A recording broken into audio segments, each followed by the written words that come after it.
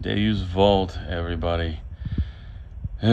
So, I've been posting videos that I've been, picking up a bunch of dwarf stuff, the bigger stuff. I've actually got them just below there.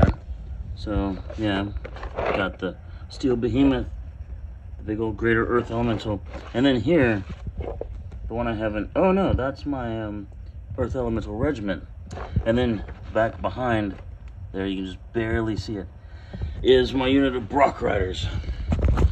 So I have mess to assemble for dwarves. These, however, I got a bunch of this stuff.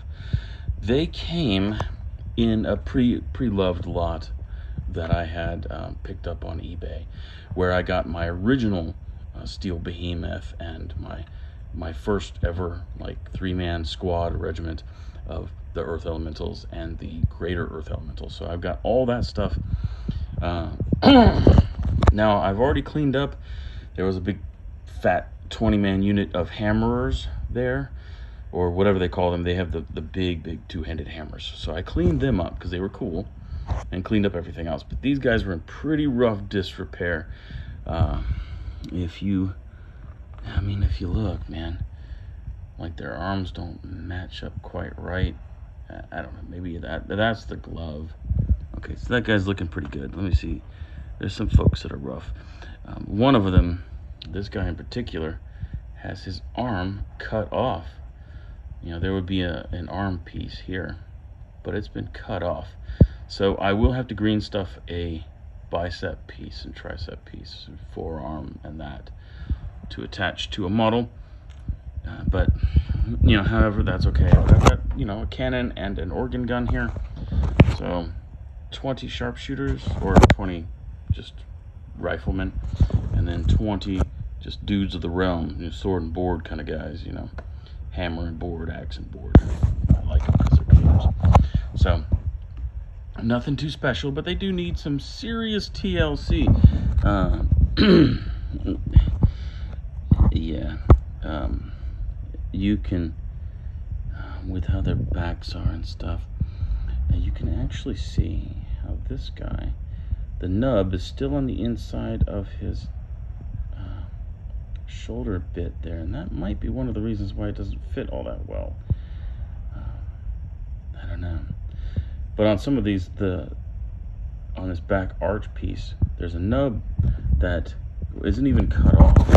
I just recently cut one off this model here. You can see how white that cut is, and you can tell the state of the super glue.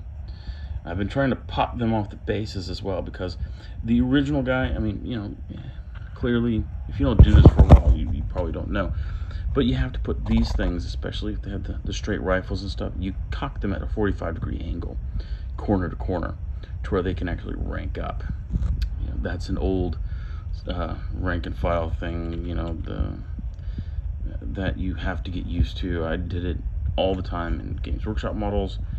It's just something you did just so that they would rank up in the limit trays. But here I've got these guys that are hitting each other, and they're not able to get in close. There's no closeness. So I've had to break off several of the bases. That guy probably didn't do it, but this guy's wobbly. He sure did. So snapped them off so you could turn them and just try to make the most of it. So I'm doing this real quick before October hits. Now I've got all my undead built and primed, ready to go. Some of them aren't primed, but there's only one special case for one not being primed. It's because I want to make some wings of the honey maze for him. So that'll be fun times there. But October is going to be my painting month for the undead, and then I can focus, either do dwarves or other things. I've actually been thinking about maybe trying to do my my big old nasty warlord titan right there. So maybe building him. I did, when I was in the Philippines, I built a 10-man squad of tacticals. So I might, make their bases pretty and then prime those guys. I was able to put a lot of work into them, since they're the only things that I built in the Philippines. But recently, I built a lot of Noble Armada ships. So here I have my second fleet of the Hazat ships and the extra little destroyer type model there that my buddy sent me. So I have that fleet built. I haven't primed it yet. Boo hiss to me, yes, I know. But then here I have the remnant of my Lee Halan stuff built. And I also built the fleet, the box set fleet I was able to get for House Ducatos. So I'll get those wrapped up, taped up, and primed just like I did my Mara cruiser.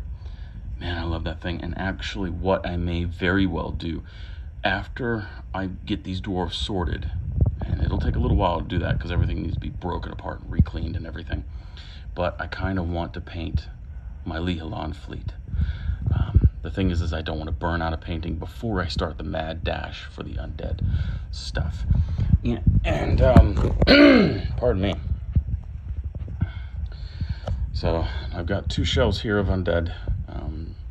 I just finished building my 3rd unit of the Revenant Cavalry that I got from the Crazy Box, the Fantasy Crazy Box. I'm super excited about that.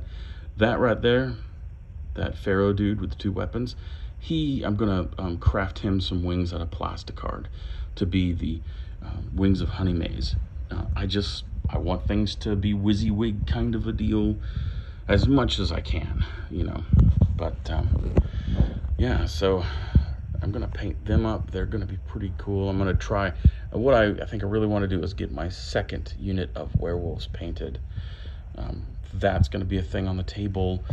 Maybe one of my 2 units of Reaver Cavalry to be painted. I don't know. I'm gonna play it by ear and see what I want to do. I do have a 2nd unit of Reaver Infantry to paint. You know, so I don't know. I don't know what I'm gonna do, but I will do it, yo. So I got a lot of stuff to do. I don't think I really want to grind through a skeleton unit, but who knows? Maybe I will. Maybe I will. But I think I could probably do the werewolves and the skelly unit. I don't know. We'll see. But it's all in the future, just in a few months. But yeah, stay tuned. We'll see about doing more dwarf stuff here in the future. I also still have to put together my Basileans. So I just had the big fun stuff here put together. I've got some really great 3D prints of some Elohai, and then I have the original Elohai back there, just the 3 of them. I really don't like the red stick models. I think that they're poo, and especially when you got these fantastic and awesome looking 3D prints of these other babes.